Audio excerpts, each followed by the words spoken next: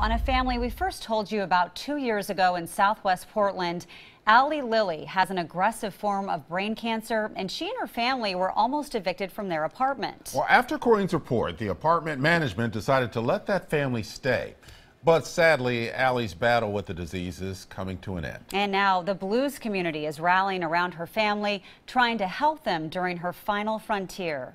14-year-old Aly Lilly recently returned from an epic adventure that included a trip to Disneyland. And Minnie Mouse and Daisy Duck? Yep. Aly has fought a 12-year battle with a rare and aggressive brain cancer, spending much of her life at Doernbecher.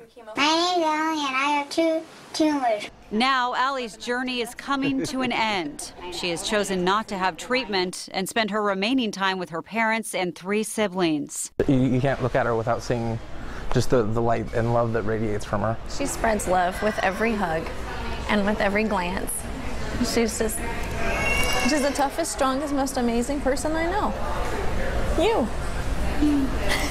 In order for Aly's parents to afford to stay at home with her, the blues community got involved, organizing an auction with live performances this Sunday. I've never seen people come together like the blues community in Portland. Tracy Turner Payne with Soul Sister Productions knows a musician who plays with Carlos Santana, and she'd hoped for a signed CD for the auction. We talked to Carlos the next day and told him about Aly and her story, and he immediately donated a guitar and the CD as well. The guitar from Carlos arrived just a few days later. Aly's dad, Jeremy, was also diagnosed with a brain tumor a few years ago, which is stable for now. Aly's spirit helps him stay strong, along with her love of hugs, which we found out about firsthand. I like giving hugs. I love giving hugs. You like giving hugs? Yeah. You like hugs? I do. Yeah. Huh? Oh, they're so cute. I love her.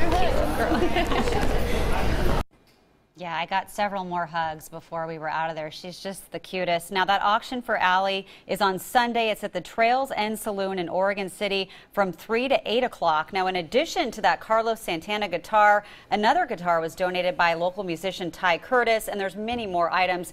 Many musicians going to be playing, like Lisa Mann, King Louie's Blues Review, and the Lloyd Jones Struggle. We have all that information and information on her GoFundMe page on coin.com. But